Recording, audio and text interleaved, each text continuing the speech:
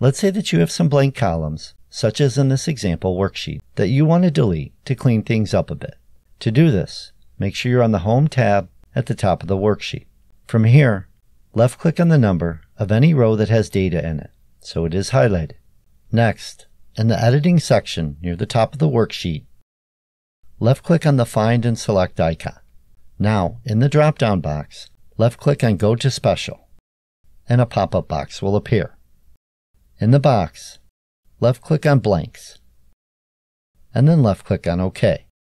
As you see, the cells of the blank columns in this row are highlighted. From here, in the Cells section near the top of the worksheet, left-click on the down arrow under the Delete icon. In the drop-down box, we want to left-click on Delete Sheet Columns. And now, all of the blank columns have been deleted. Alright my friends, hopefully you got something out of this video. I do have more videos right there for you. Till next time, I am out of here.